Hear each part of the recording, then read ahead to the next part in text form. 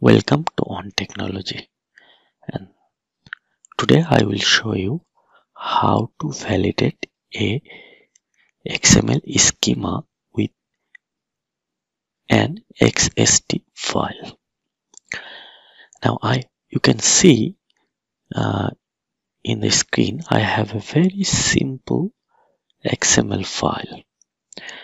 The file name is example.xml, and you can see I have another file which is a XST file, and the name of this file is sample.xst. Who already worked with XML and XST know what is XML and what is XST. Now I'm not discussing in this video that what is XML file and what is XST file. Now how you can validate the XML schema with Notepad++ I will show in this video.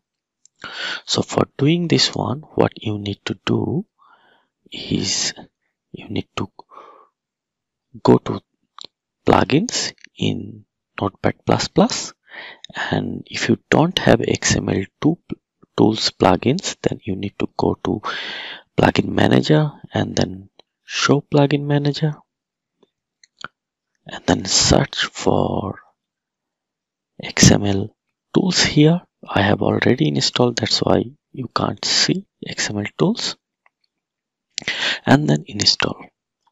So after install, what you can see is you can see XML tools in this drop down. Now go to the XML tools and then click on validate now.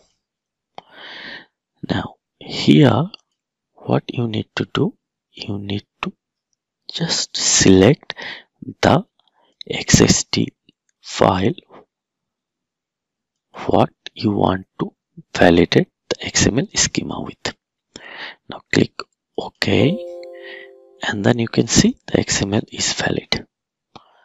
Now click OK. So that means this XML schema is valid for this XST file. It is very easy to do that, and you can do this one with a free software. You don't need paid software to do this. Thank you for watching.